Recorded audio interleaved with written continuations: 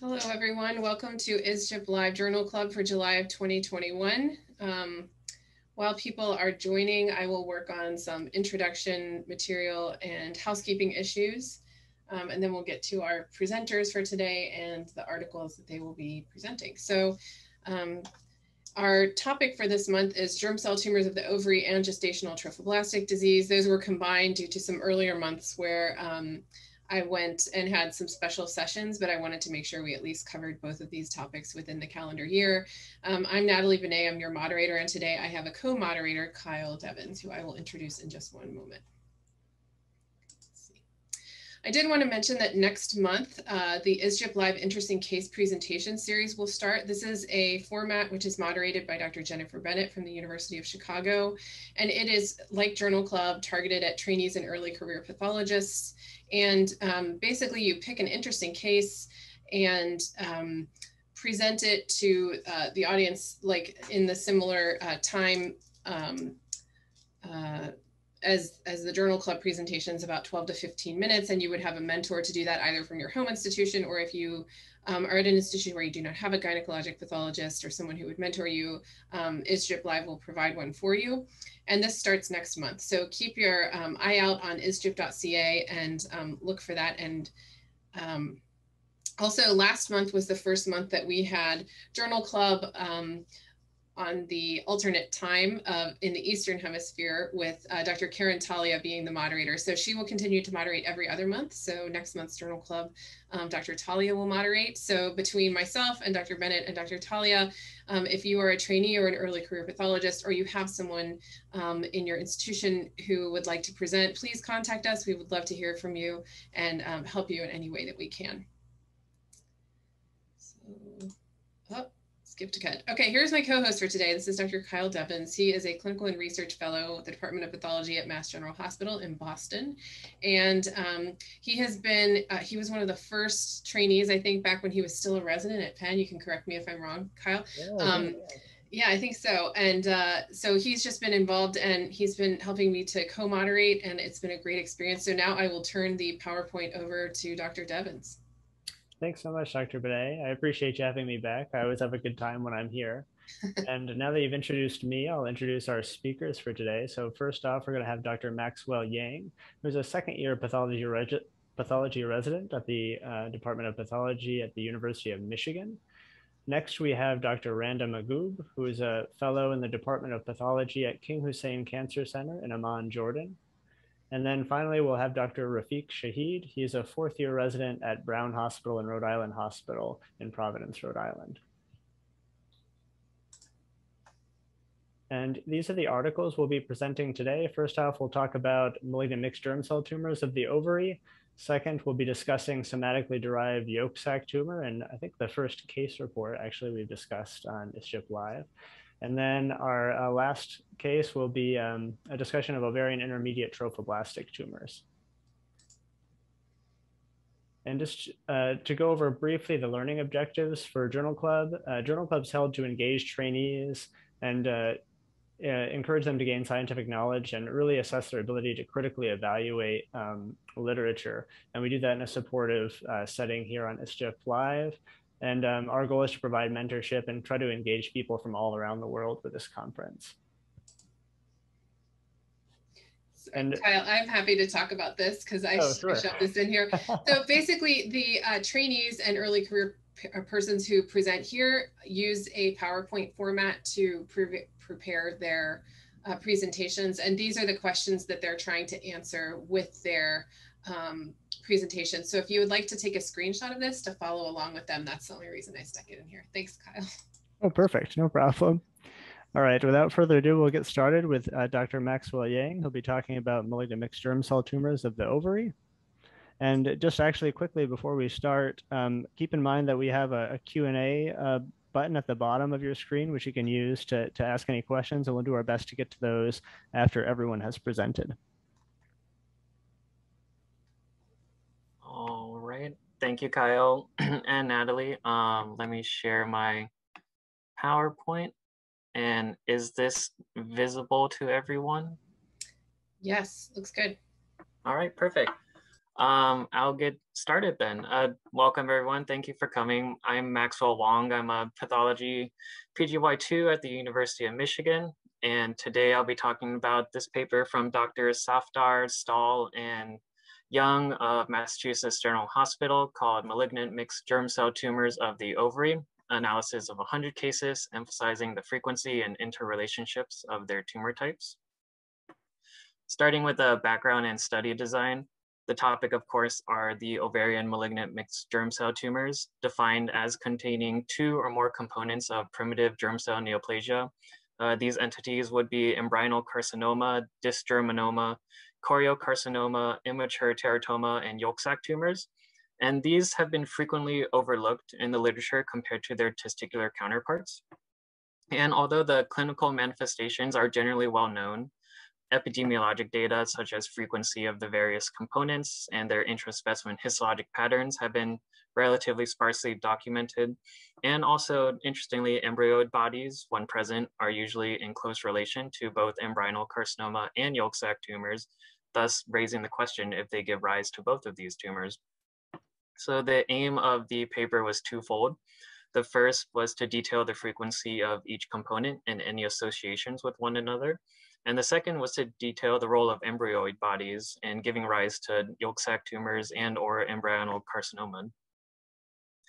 So starting with some H&E to refresh ourselves, this is a pretty good picture of a dysgerminoma with the well-defined nuclear borders, prominent nucleoli, and pale to eosinophilic cytoplasm. Interestingly, in this picture as well, kind of off-center to the right, is a syncytial trophoblast cell, which can be rarely seen in dysgerminomas. And then frequently, they have this alveolar pattern with them with fibrous septae separating nests of tumor cells, frequently with an inflammatory infiltrate of lymphocytes or plasma cells. Moving on to a yolk sac tumor, the most common architectural pattern seen is this reticular microcystic pattern with cells of varying degrees of cytoplasm, but still having a relatively prominent nucleoli and a loose myxoid stroma, typically in the background. Moving on to an embryoid body, it has 2 general components. One here, this hyperchromatic embryonal carcinoma within a amnion-like sac cavity lined by yolk sac tumor cells. So moving on to methods of the paper, the ovarian germ cell tumor cases were picked from the consultation files of the late Dr. Scully and Dr. Young of Massachusetts General Hospital. And they also included cases with a component of polyembryoma, which are just numerous confluent, well-formed embryoid bodies. However, if the tumor was mostly polyembryomas of pure form, they were excluded. There are opinions out there that polyembryomas themselves are a form of malignant mixed germ cell tumor. However, the authors of this paper disagree, and therefore they excluded almost pure form polyembryomas from the study. They further subcategorized these 3 into 3 patterns of polyembryoma pattern or background. The difference being that the polyembryoma background has embryoid bodies in association with embryonal carcinoma and yolk sac tumors, or just focal embryoid bodies as another pattern they saw. Tumors associated with gonadoblastomas were excluded, as typically the underlying ovary is not normal. And then for all these cases, the H&E slides were reviewed, and there were a small number with no slides available, so they looked at the original consult report and they took note of components that were mentioned. And finally, the relative proportions were semi-quantitatively measured and documented. The results of the paper generally showed that the patients displayed the usual clinical presentation with abdominal pain or distension, and sometimes rarely endocrine presentations such as hirsutism or precocious puberty, and they were, vast majority were unilateral at 96%. And they were generally within the typical age range of well, most commonly 10 to 30 years old. Grossly, 67% of the 77 cases with a gross description were solid and cystic, while the remaining cases were purely solid, and they frequently saw areas of necrosis and hemorrhage. Rarely in 5 cases were 2 distinct components identified grossly. And then in order of frequency, the tumor entities were yolk sac tumor at 91%, followed by dysgerminoma, immature teratoma, embryonal carcinoma, and choriocarcinoma. The most common combination seen was a dysgerminoma and yolk sac tumor at 25% of cases. And the second most common was an immature teratoma and yolk sac tumor at 20%. Embryoid bodies were found in 21 cases, and in 16 of these cases, they had close histologic associations with a yolk sac tumor and or an embryonal carcinoma. These are 2 tables from the paper. The table on the left showing general combinations seen in germ cell neoplasia of the ovary in general. The most frequent germ cell tumor of the ovary is a dermoid cyst or a mature teratoma. And these just show the various combinations that can be seen. And on the right is the paper from the study with the results of the different combinations they saw. At the top is our dysgerminoma and yolk sac tumor, followed by our immature teratoma, yolk sac, and the various combinations that follows. Interestingly, some tumors had all 5 components seen within them. For some gross pictures, on the left here, we have one of the cases where 2 entities can be seen distinctly on gross. The outer periphery is more solid, lobulated in appearance, kind of reminiscent of a dysgerminoma with a more variegated, centered, consistent with a yolk sac tumor. And on the right is a solid cystic specimen that contain all 5 components of primitive germ cell neoplasia. On the left is a microscopic view of a dysgerminoma on the bottom left and a yolk sac tumor on the top right combo separated by a fibrous band. Microscopically, about 88% of the cases with this combination seen were distinctly separated by this fibrous band, but a few were admixed with each other. And on the right, we have a embryonal carcinoma and yolk sac tumor combination. However, this one shows in the center fragmented embryoid bodies, showing that kind of close relation that these bodies have with these 2 entities. Following on the left here, we have an immature teratoma kind of at the top right area with scattered foci of yolk sac tumors. And then on the right here, we have these kind of glandular tubular structures that were difficult to ascertain the origin from, but this will be discussed in my next slide. So for the discussion of the paper, they analyzed 100 cases, and it generally supported the epidemiological data that we have on MMGCTs of the ovary, that they commonly occur in the first 6 decades of life, and they account for roughly 15% of all primitive germ cell neoplasms.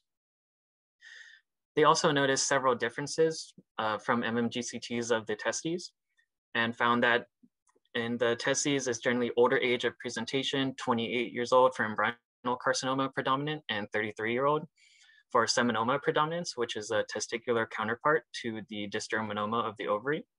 Embryonal carcinomas in the testes are by far the most common at over 90%. However, in females, it's only about 38%.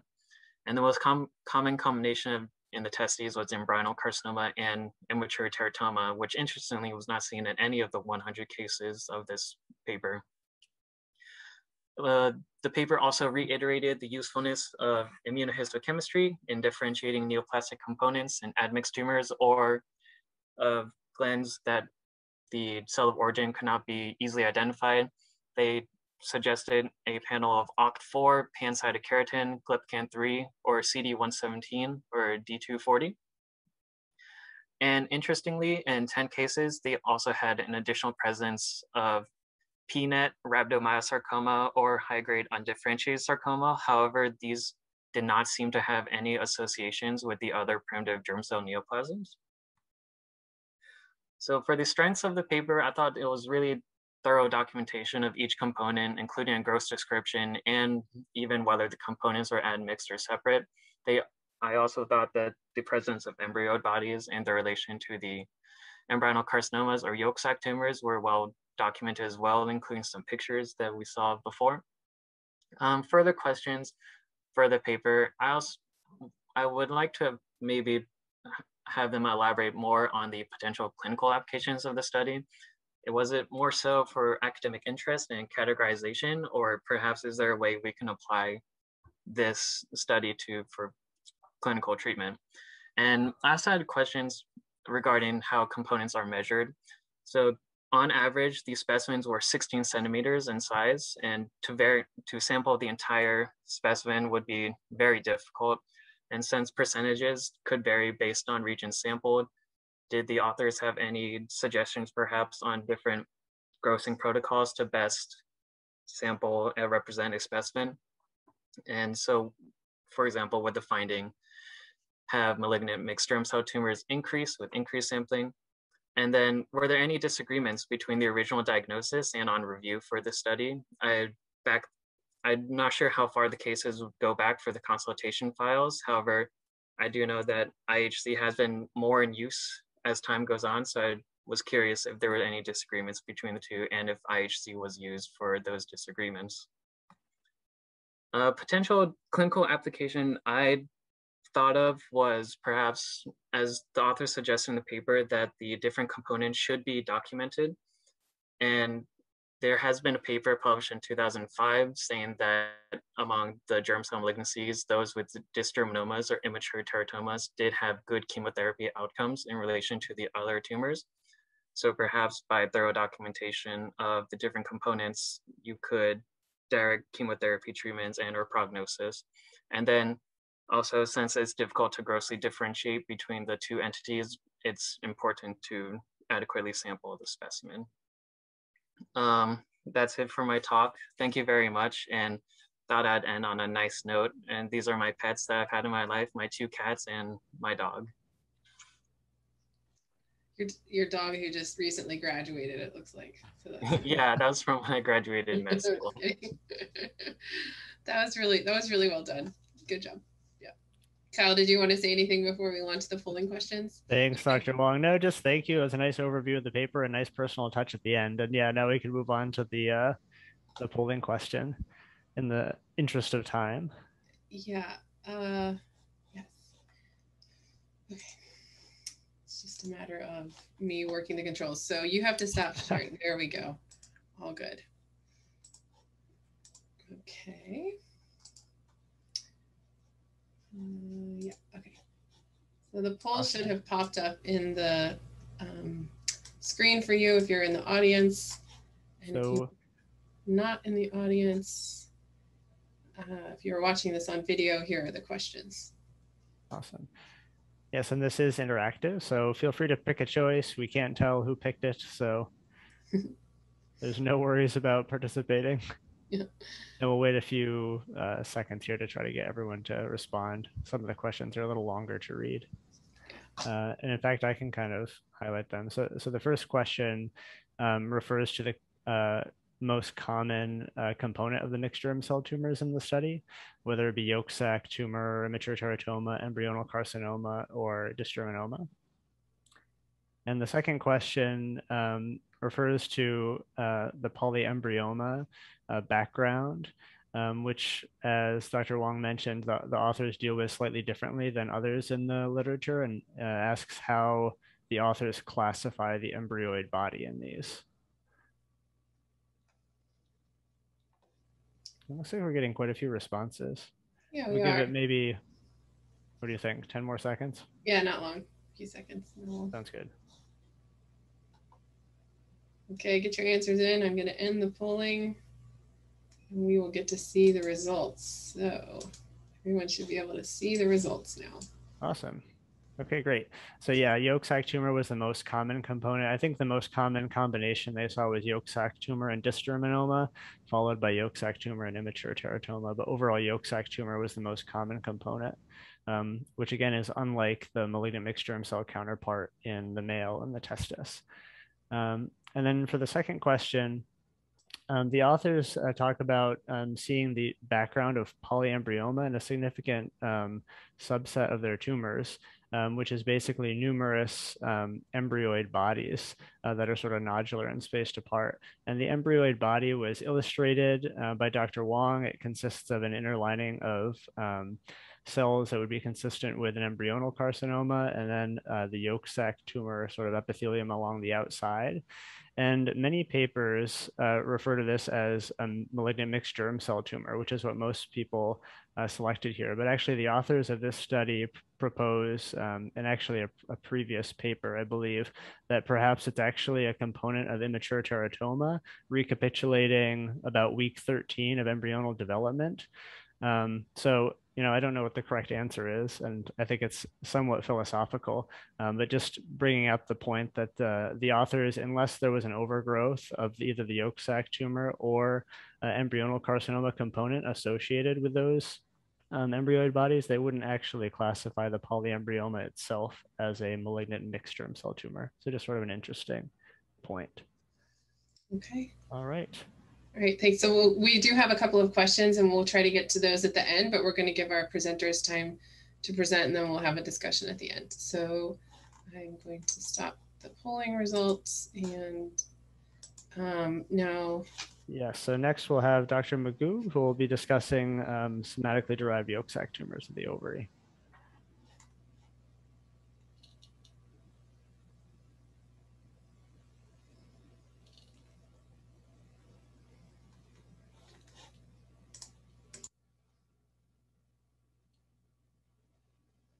Dr. Mahgoub, you're muted, so feel free to unmute. And Hello, yes. There you go.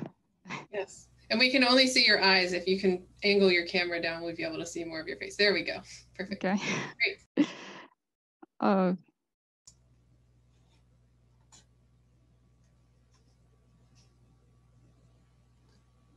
Okay, so do you want to put it in presenter? Hello, yes. Great. My name is Randa Mahgoub. Thank you for giving me this opportunity to present the ISGyP Journal Club. I'm presenting a case report, somatically derived yolk sac tumor of the ovary in a young woman.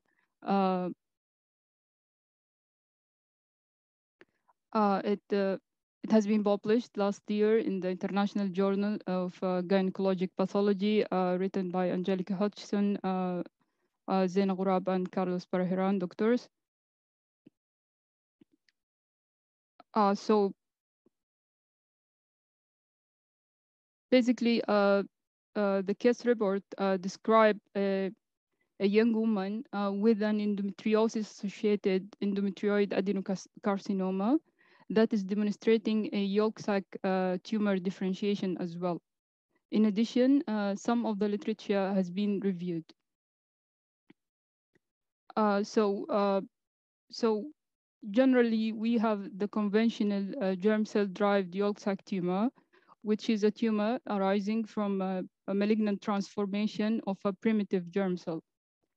And then we have the notion of a somatically derived yolk sac tumor or germ cell tumor in general.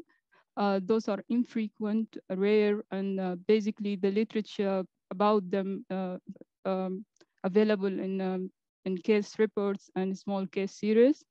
And they basically describe the presence of either a yolk sac tumor or a nongestational choriocarcinoma arising presumably from a Mullerian adenocarcinoma that can be either a low grade or high grade. So the age of germ cell derived yolk sac tumor is usually in the second and third decade of life, and the median age is about 19. While the majority of the somatically derived yolk sac tumor arise in women more than 40 years old, and most of them are postmenopausal. So germ cell derived yolk sac tumor also can happen in a context of other germ cell tumor, for example, immature teratoma or dysgerminoma. But the majority, more than 60% of germ cell derived yolk sac tumor are usually pure. While the somatically derived yolk sac tumor can happen, as I said, with a low grade or a high grade endometrioid carcinoma or other high grade serous or clear cell carcinoma. Regarding the immunohistochemical profile, they both express the usual yolk sac marker, SAL4, glypican-3, and alpha-fetoprotein. But in addition, the somatically derived yolk sac tumor usually express adenocarcinoma markers, for example, CK7, EMA, and PIR4. We know that yolk sac tumor can express pancytokeratin, but not CK7, while somatically derived yolk sac tumor can express CK7. Regarding treatment and prognosis, the germ cell-derived yolk sac tumor usually are chemo-responsive, and the treatment usually by surgery and PAB, pleomycin, etoposide, cisplatin chemotherapy regimen. While the treatment of a somatically derived yolk sac tumor is rather controversial. Some people advocate a platinum-based chemotherapy plus or minus PAP regimen.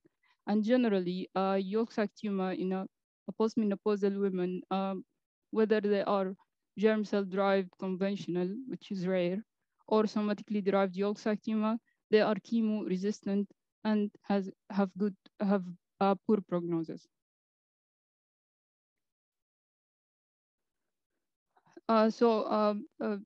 General picture, this is a classic Schiller-Duval body, a characteristic of yolk sac tumor.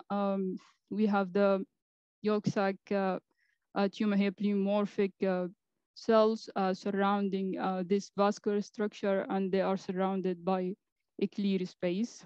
These are useful clues, and they are virtually diagnostic of yolk sac tumor in the proper context. Again, here the yolk sac tumor with a variable morphology, characteristic stromal background, pseudoglandular spaces, and pseudopapillary structures. And in addition, we see those eosinophilic globules. Again, high power, those eosinophilic globules can be a clue to a yolk sac tumor. In this case, we see both components. We see an epithelial malignancy, which is a serous carcinoma, in addition to a yolk sac tumor. This picture provided kindly by Dr. Banet actually represent an endometrial case, not ovarian. Regarding our case report, the paper reported a previously healthy 27-year-old female presented to the emergency department with a 2-week history of abdominal pain. Physical examination and imaging studies revealed the right ovarian tumor with associated torsion. Serum markers revealed elevated alpha-fetoprotein and slightly increased CA-125 levels. Other markers, including LDH, were normal. As a result, a surgical consult was obtained, and a laparotomy was performed, and the patient underwent a right salpingo oophorectomy. Now, intraoperatively, the right ovary was replaced by a complex cyst, as we will see in the next gross picture, and the abdomen and pelvis and the other adnexa were free. On gross examination, so they sent the mass for an intraoperative pathology consultation, which is called frozen section. On gross examination, mostly cystic mass measuring 10 centimeter in maximum dimension, and they took three sections, and the frozen section diagnosis rendered at that time was a malignant neoplasm favor yolk sac tumor. So as a result of that, the patient underwent only omentectomy in addition to the right salpingo oophorectomy. No hysterectomy was done or lymphadenectomy, and the other adnexa was preserved. Here we see the gross picture. We can see some ink here. This is the cyst wall thickened with some papillary projections. And here we see those dark hemorrhagic areas consistent with endometriotic cyst. On microscopic evaluation of the permanent sections, actually 90% of the tumor was composed of conventional yolk sac patterns, microcystic, papillary, reticular, solid, endodermal sinus, and Schiller-Duval bodies. 10% or less than 10% of the tumor was composed of a low-grade endometrioid morphology with typical squamous morural metaplasia. In addition, areas of endometriosis were identified adjacent to the tumor within the fallopian tube serosa and on the omentum. Here we see the microscopic picture the characteristic endometriotic cyst with the glands filled with blood and the spindle stroma and hemorrhagic as well. Here we see both components. Upper, we see the endometrioid carcinoma component, and lower, we see the yolk sac tumor component. Here we see the intermediate magnification of the endometrioid component, typical glands lined by pseudostratified columnar epithelia, demonstrating a squamous morule metaplasia in between. In addition, this area, the yolk sac area, demonstrating the characteristic pseudoglandular spaces, papillary structures, and Schiller-Duval bodies in the yolk sac areas. So as a result, immunohistochemical stains were performed. Again, in this picture, upper, we see the endometrioid carcinoma, and lower, we see the yolk sac tumor component. The endometrioid carcinoma part is positive for ER, positive for PAX8, negative for SAL4, negative for Glypican-3, while the yolk sac component is negative for ER, negative for PAX8, positive for SAL4, and positive for Glypican-3.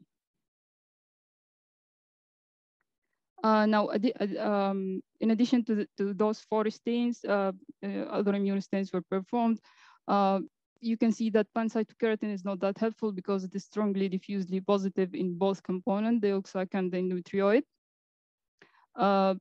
We can see that P16 and P53, P16 was patchy in both component, P53 wild type, excluding, for example, a serous carcinoma.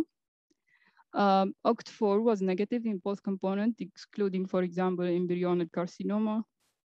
Napsin A was patchy in both components, excluding clear cell carcinoma. Very helpful actually is EMA, which is strongly diffusely positive in endometrioid carcinoma and patchy in yolk sac tumor. So other things in the differential diagnosis of this case, a collision tumor between an endometrioid carcinoma and yolk sac tumor. This possibility is not maintained because of the intimate association of the both morphologies. In addition, other differential diagnosis, endometrioid-like variant of a yolk sac tumor. But this possibility is also unlikely because of the immunohistochemical profile. We have the EMA positivity, ER, and PAX8 positivity confirming endometrioid carcinoma, in addition to the presence of endometriosis and squamous morular metaplasia. So our case was staged as PT1C1 due to intraoperative spillage. It was confined to ovary, but there was an intraoperative spillage. And post-operatively, the patient was well, no complication, and serum markers returned to normal. Multidisciplinary consultation and discussion was performed, and as a result, the patient has been given only 3 cycles of BAP regimen. And 15 months later, the patient was clinically and radiologically stable. So the case is unusual because of the young age of the patient. As we said, most of the somatically derived yolk sac tumor happen in postmenopausal women. And our patient is a 27-year-old woman. There is a similar case report of a 28-year-old woman who was later diagnosed with Lynch syndrome.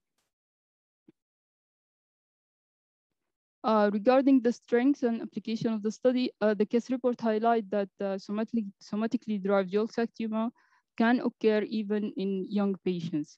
And this possibility should be considered in heterogeneous neoplasm in a young patient, and integration of morphology and application of immunohistochemistry are recommended to arrive at this diagnosis. In addition, the outlook seemed to be different in young patients compared to somatically derived yolk sac tumor that happen in older age women, because this patient has been given only a BAP chemotherapy, and the surgery was conservative, and 15 months later, she was doing well.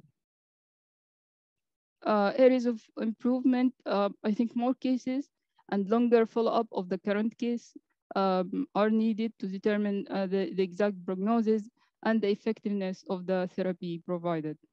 Also, a comparison, I think, is needed between this tumor in young patients versus this tumor, Yolk sac, somatically derived Yolk sac tumor in postmenopausal women to highlight the potential differences. For example, if the young age is possibly usually associated with a low-grade epithelial malignancy that give rise to a Yolk sac tumor, and whether this low-grade epithelial malignancy what gives a good prognosis for those tumor in a young age as compared to the high-grade epithelial malignancies in postmenopausal women, somatically derived Yolk sac tumor. In addition, I think molecular studies may be helpful to understand the nature of these tumor, whether they are some sort of dedifferentiation or a retro-differentiation of a somatic malignancy into a germ cell tumor, or whether they arise from a common stem cell-like precursor that give rise to epithelial and germ cell tumor. And with that, I thank you. Great. Thanks, Dr. Mahgoub. Nice overview of this, I think, first case study we've actually looked at here. And we'll go into the reasons why we brought it up after we do the polling questions, possibly. Yes.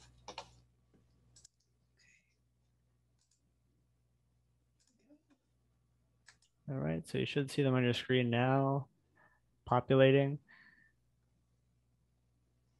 The first question deals with the explanation for the adenocarcinoma and yolk sac tumor components in this patient.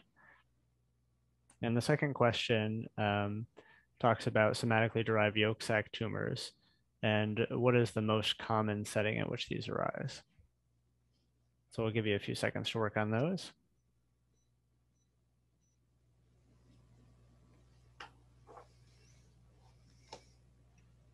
Getting pretty good participation on these.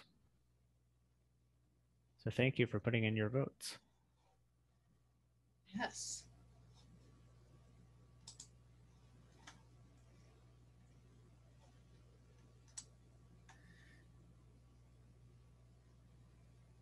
I'll give it a few more seconds.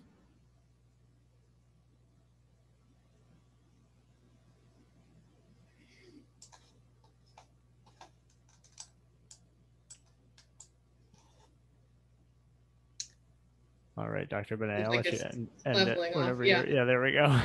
There you go. All right. Okay, so what's the proposed explanation for adenocarcinoma and yolk sac tumor components in this patient? And the correct answer, as you selected, was the yolk sac component represents aberrant differentiation of the adenocarcinoma. So this is an important point to make for these somatically derived yolk sac tumors, is that instead of arising from an ovarian germ cell precursor, like we think for the typical tumors occurring in young patients, which are pure germ cells or mixed germ cell tumors, as we talked about in the last study, the association with adenocarcinoma is thought to be that the yolk sac tumor actually represents sort of an aberrant primitive differentiation event in that adenocarcinoma. So completely different tumor genetics in these settings. And most of these tumors are described occurring in question 2 here in postmenopausal women, and it's associated with a high-grade carcinoma. So this case is unusual, and the reason we're sharing it today is that it's arising in a young patient where a patient young enough that a typical yolk sac tumor might actually be in your differential. So if the adenocarcinoma wasn't sampled, it would be reasonable to think that this patient had only a yolk sac tumor. And it's also the adenocarcinoma component in this case is low grade. Most of these tumors, when they occur in the usual setting, postmenopausal patients, high-grade carcinoma, as Dr. Mahgoub was stating, those patients don't respond well to chemotherapy and typically don't do well. We have some limited follow-up in this patient suggesting that she perhaps is doing better. And the question is whether that's because of the association with the low-grade adenocarcinoma component. So maybe the carcinoma is really what's driving prognosis. And it's only a case report and a limited follow-up, so hard to say for sure, but it raises some interesting questions, which is why we decided to discuss this case. Yes. And again, feel free to put in some questions if you've got them. We'll try to get those at the end. But first, let's get to our last topic. So Dr. Shahid will be discussing ovarian intermediate trophoblastic tumors.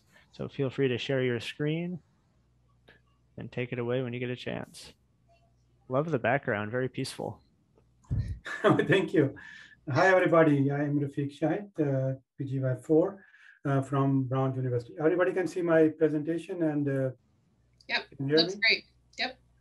Great. So again, thank you very much for participating and taking your time. 1 minute. So today we'll discuss a paper from Dr. Xing.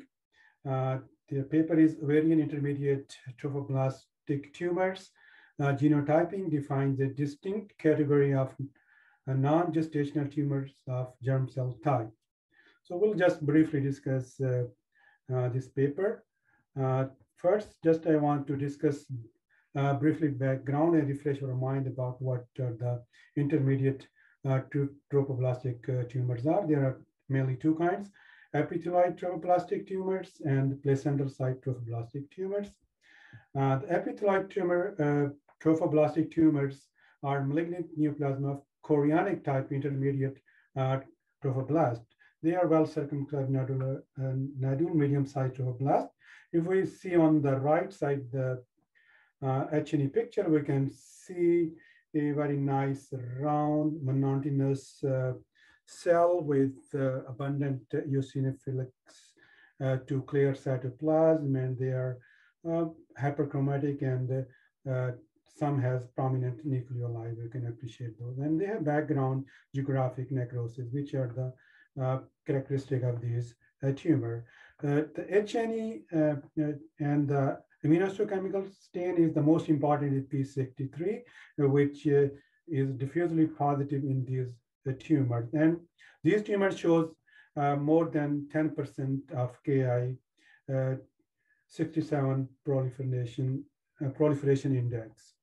And the placental site trophoblastic tumors are also malignant tumor of implantation site intermediate trophoblast. These tumors have infiltrative growth patterns, and on the right side in the H&E picture, we can see large polyhedral angulated implantation site tumor. They have abundant granular cytoplasm, and they are show a lot of pleomorphism and hyperchromatic. The immunohistochemical stains, all these which are positive, and they show about 10 to 30% Ki proliferation index. Now we'll go back to the introduction of our paper. Trophoblastic neoplasm involved ovary are uncommon, including gestational tumors. These tumors can be metastatic from uterus, ectopic, or non-gestational tumors, including germ cell type region and somatic tumor with trophoblastic differentiation. In all these types, most are pure choriocarcinoma. The intermediate trophoblastic tumors, as we discussed, there are two, PSTT and ETT. The method the author used in this paper, they collected a total of 6 cases. These were from mostly Author Institute, from John Hopkins, 5 of them, and 1 was from China. The histological section of these cases were reviewed by 2 pathologists to confirm the diagnosis. The marker they used in this study, all these were immunohistochemical marker which they use to diagnose these cases. The DNA extraction was done on formalin-fixed para-embedded tumor tissue and corresponding normal tissues identified by H&E staining of the adjacent sections were microdissected about 70% of the section area. Molecular genotyping was done in the New York Medical Laboratory. They used gene print 24 system, and the gene print 24 system is a 24 locus 5-color multiplex system designed to generate a multifocus human DNA profile from variety of human derived biological sources. And they did, which allowed them to co-amplification and fluorescent detection of 24 autosomal short tandem repeat locus. The results from this study were 3 PS TTs, 2 ETTs, and 1 ETT with choriocarcinomatous differentiation. So all these were six cases, ovarian intermediate trophoblastic region. So in this table, just all 6 cases are results are shown, and the left side we can see the age of the patient ranging from 2.5 to 55 years old, and clinical presentation of the patients, and beta HCG level, and specimen collection. And in this column, we can see tumor size and site. The tumor size ranging from 3 centimeter to 11.6 centimeter. The diagnosis, interestingly, there are 3 of them were PSTTs and 3 were ETTs. All PSTTs were coexist with mature cystic teratoma. And one of those was metastatic to the paraortic lymph nodes. The origin, if we see, all PSTs were non-gestational origin, and 1 ETT was non-gestational origin, and 2 ETT were gestational origin. This is a H&E and immunohistochemical staining diagram from the paper. This is PSTTs, and from left to right, we see low magnification to high magnification. In the left panel, we can appreciate the mature cystic teratoma. Here is a squamous epithelium, and there are tumor cells with hemorrhage. And the middle panel, we can appreciate the blood vessel wall replaced by the tumor cells, and there is a in the tumor wall is replaced with the fibrinoid material. On the right high power, we can appreciate the large cell which are mono to multinucleated, and they have abundant nucleocytoplasm. So H&E, they were positive, diffusely positive for HPL, and patchy and focal positive for HCG and P63. And the genotyping, if we see on the top panel is the normal, and the middle is the PSTT, and then this mature teratoma. We can see, if I am not the molecular pathologist, I can just look the pattern of the allelic spike in each loci. They look the same. There's no non-maternal allelic spike. So this was diagnosed, and same in the cystic teratoma. So this was non-gestational origin PSTT. So the next diagram is H&E with the immunohistochemical stain is ETT tumor from low power to high power. In the left side, we can see geographic necrosis with islands of hypercellular tumor infloating in the geographic necrosis. In the middle, we can appreciate the calcification, and the right at high magnification, we can appreciate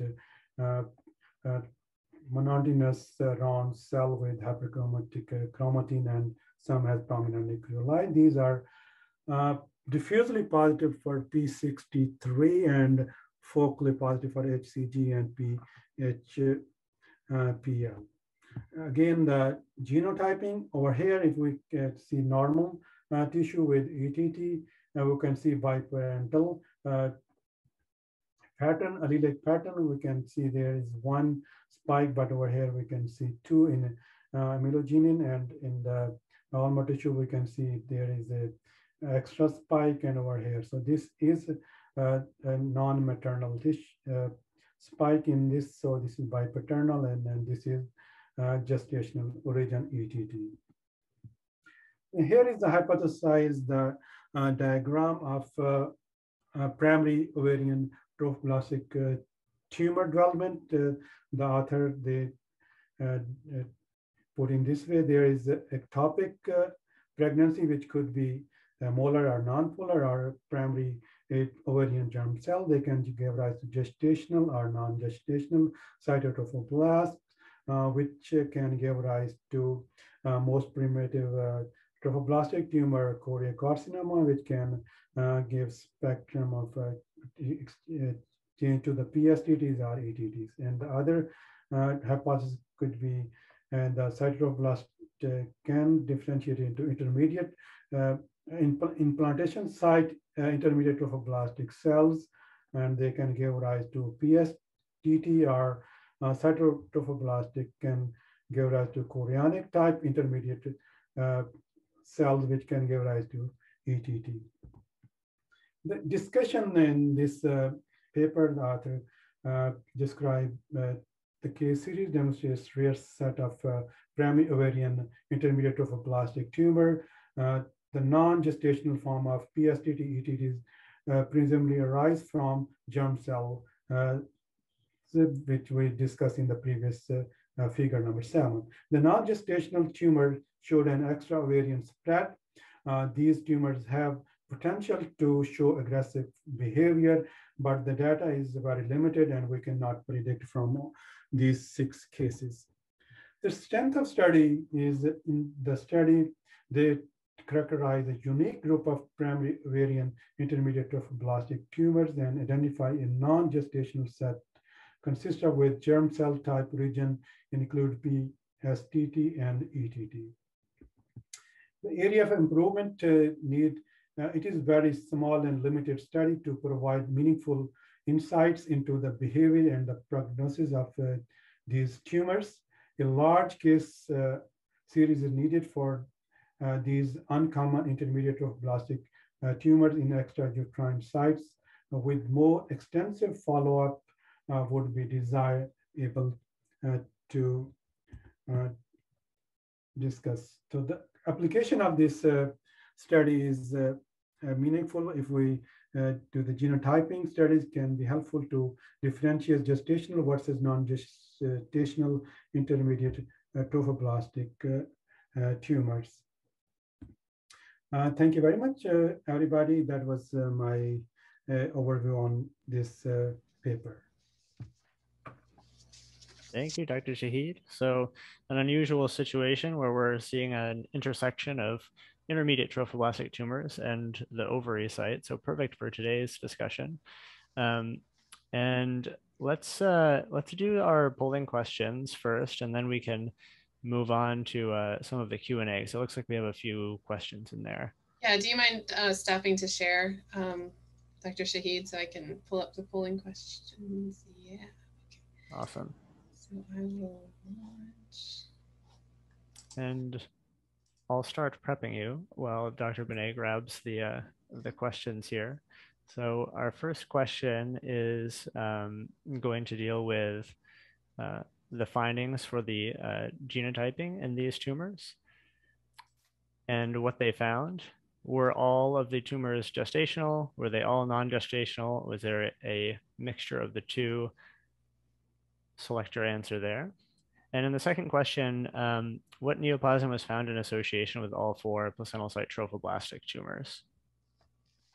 So asking for association there. And again, we'll give you a few seconds to get those questions in. And we're already getting some responses. People are fast. I barely finished reading though.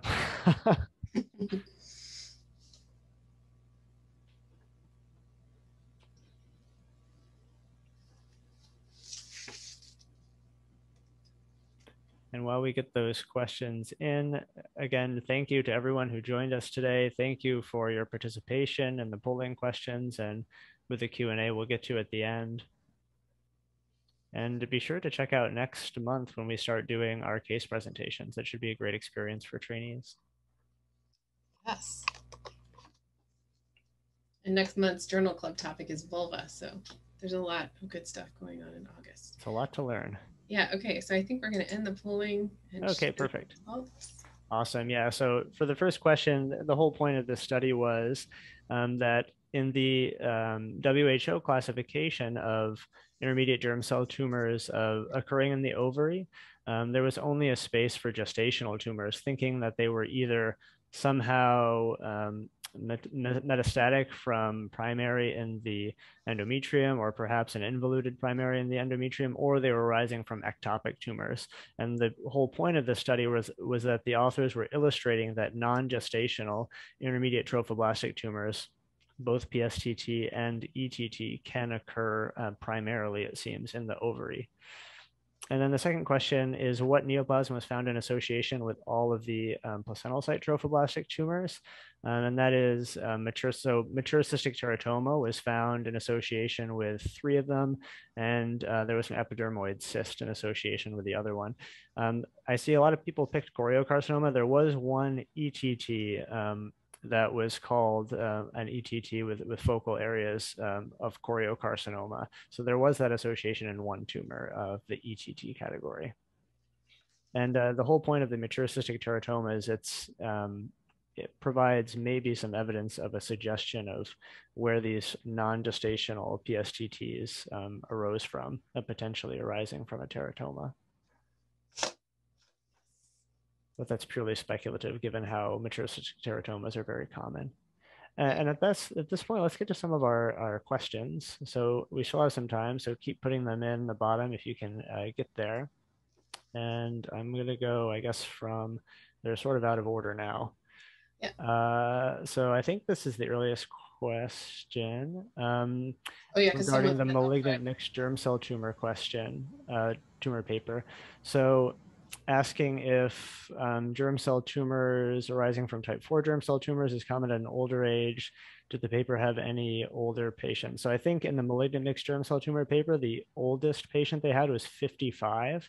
So they did have some patients who were older than, we typically think of these tumors occurring in young women, second or third decade of life. So. And they didn't specifically say that they excluded cases that had like a somatic malignancy, but one would assume, and that because they mention other tumors that were mixed, right? But they don't say anything about. So I think it's pretty safe to assume that these are all not. I agree. Yeah.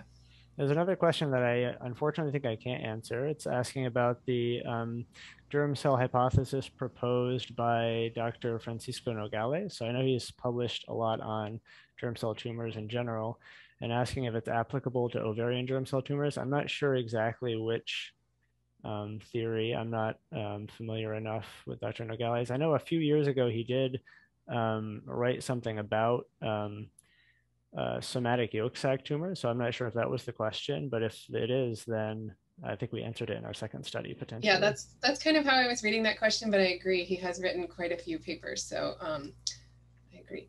Awesome. Yeah, and then, okay, I think that was... Oh, there's one more for that paper. Yeah, identifying malignant, how do I identify malignant mixed germ cell tumors in mature cystic teratomas? So I think... And then I think she said, or the pathologist said grossly. Oh yeah, grossly, yeah. So I think the gross of mature cystic teratoma is very distinct, actually. If you have a predominantly cystic tumor, again, that may or may not have the hair, the teeth, those elements that we typically associate with mature cystic teratomas, if it's purely cystic like that, it's almost certainly going to be a mature cystic teratoma. If the tumor is predominantly solid, those are the tumors where you expect to be an immature teratoma, and those are the settings in which you would expect a malignant mixed germ cell tumor to arise. So they're typically not associated with mature cystic teratomas, but with immature teratomas. If you see solid areas in the wall of your mature cystic teratoma, maybe worth sampling those, but you're more likely to identify another associated tumor, some struma, maybe even a somatic malignancy in rare cases, but you're less likely to find a mixed germ cell tumor component. I think that several of the yolk sac tumors in that study were associated with mature cystic teratoma. So that is actually the scenario that I have seen in actual practice, which is not surprising that was like one of the most common. And I can tell you that those mature cystic teratomas don't look like your everyday, you open them and it's like this caseous hair and stuff. There was like a solid component, and it's very interesting because even radiologists sometimes are suspicious that that's what's happening, right? Because sometimes they follow these patients or they see so many of them with the hair and the teeth and the bones, and so they know what they're looking at, and then they're like, and there's this other thing, you might want to check that out. So it is interesting, and I would say just sampling your specimen, and it's very interesting that the first paper was so morphologically driven, right? And then the second paper also touched on the fact that grossly they noticed that endometriotic component, which kind of led them to support, it was like one other piece that supported that endometrioid component. So I think that gross is still so important, which I'm glad that someone asked that question. And when you're sampling at frozen and in permanence, like if you have multiple components and they look completely different from one another grossly, maybe throw in an extra frozen section just to see if you're dealing with something a little bit outside the norm, because it would have been easy to call that second case a yolk sac tumor if this thing hadn't been thoroughly sampled. I hope that makes sense. Good point. Yeah. So good. And then, okay. Whose paper was that? The presenters, you're welcome to turn your camera on. I'll actually stop sharing so we can see all of your faces. And you're welcome to take and part in the discussion. But there was one question about explaining the difference between collision tumor from somatically derived yolk sac tumor. Dr. Mahgoub, did you want to take a try at that, or you want to answer that? Yeah, basically that you can turn your camera on so we can see you. Yeah, so sorry. That was a consideration, but I think the intimate association between the two components, you can see them in the picture intermixed with each other, is not a typical of a collision tumor. In a collision tumor, you can have a yolk sac separately from the endometrioid carcinoma. Right.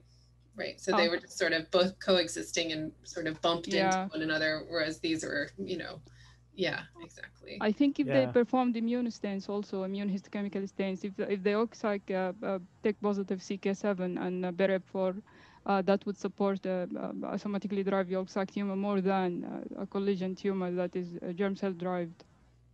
Right. Yes. Right. I think the authors do address that in the study. They say, that they considered the possibility of a collision tumor, but as you said, the components were so admixed together that they thought that was consistent with a somatic origin. But I guess without, doing, molecular, which would be interesting, to sequence both components. If you were able to microdissect them out, maybe you could prove it. But I'm sure someone somewhere is doing that right now.